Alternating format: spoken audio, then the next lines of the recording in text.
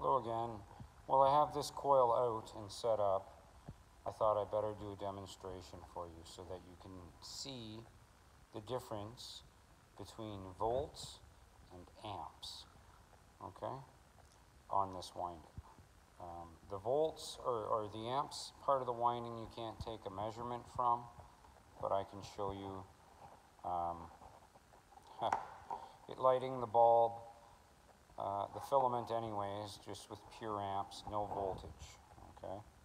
That's this bulb here. As you can see, I've got, I disconnected it from the voltage winding. I just reconnected this one to the voltage winding because I'm gonna go from the voltage winding to the center tap and from the amperage winding to the center tap. Okay, so we'll turn on the machine.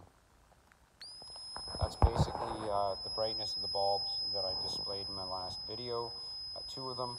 When I take the center tap off of the amps and go to the center tap, you can see that the bulb is substantially brighter. Okay, so that's the voltage coil only. This is the amperage coil here. You can see that the filament is lit and you cannot read any voltage on that coil at all.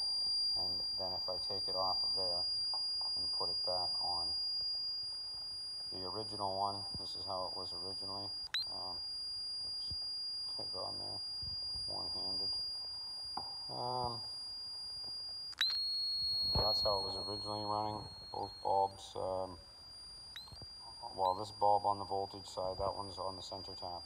Now if I take it from the center tap here, or from the voltage to the center tap, it'll be like the other one. You can hear the frequency change.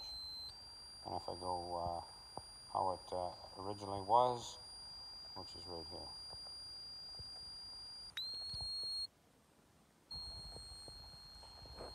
Always the bulbs are bright. The bulbs are brightest this way. Well, with the volts, you have, like I said,